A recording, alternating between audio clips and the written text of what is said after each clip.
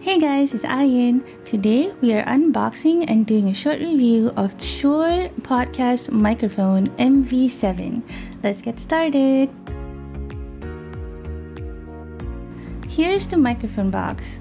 On the back, there's some of the features: voice isolation technology, auto level mode, live stream ready, customizable sound signature, real-time headphone monitoring, touch panel control, Manfrotto Pixie tripod included. Okay, let's open this.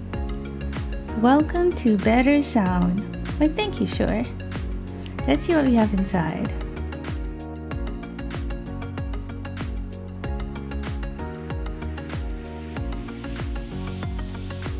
Manfrotto Pixie tripod. This is a good quality tripod. Let's put that aside. Let's open the other box. This is the quick start guide to get us started. For ultimate control, download the free ShurePlus Motiv desktop app from shure.com/motiv desktop. I might just do that later. Warranty and more paperwork here. What's in this box? Cables.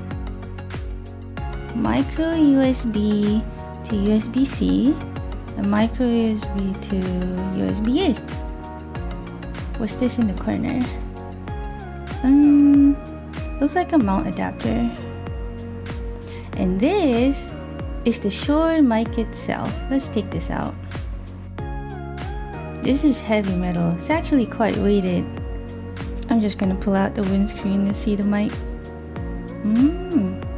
At the bottom, there's an XLR output, so you can hook it up to an audio interface. I don't have a preamp or anything like that, so I'll be using the USB instead. And right here, there's also a headphone jack. The mic also comes with this adjustable yoke, so you can mount it on tripods, mic arms, and have flexible placement options.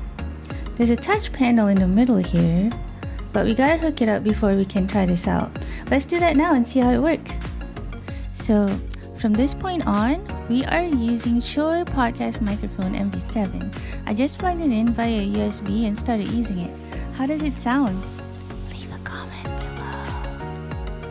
I also installed the ShurePlus Motiv app to control some of the features. Let's look at the manual tab. Some of these features are also on the touch panel here, like mute. Where's mute? Here.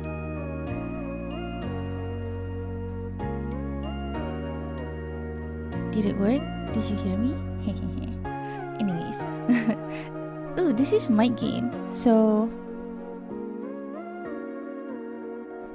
if I go here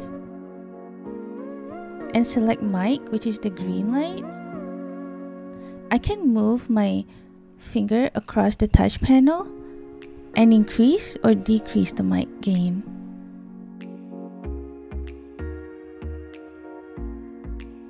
Like that. So you can see it move on the app as well. See? I can also touch this icon here to select headphones, which shows orange lights, and then adjust the volume in my headphones the same way. Just move it up or down. There's also a lock option up here on the app so that you won't accidentally change the settings when you're moving the mic around. There are other settings here that, if you know what to do, you can adjust to make the audio better, but since I'm not an audio pro, I'm just gonna use the auto level settings here. Most USB mics are condenser mics, but Shure MV7 is a dynamic mic, which means it has to be closer to your mouth when you speak. But if you have to be more than a hand's length away from the mic, you can select the mic position to far, which will help the mic capture your voice better. This right here is the tone. It's kind of cool to hear the subtle changes in your voice. So like natural is how you naturally sound, like normally.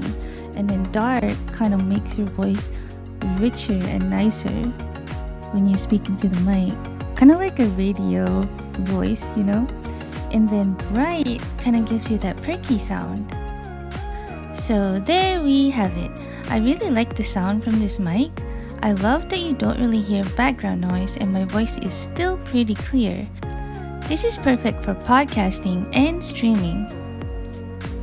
I'm going to mess with the Motiv app to get better sound later, and if you want to hear the results, come visit me on my stream.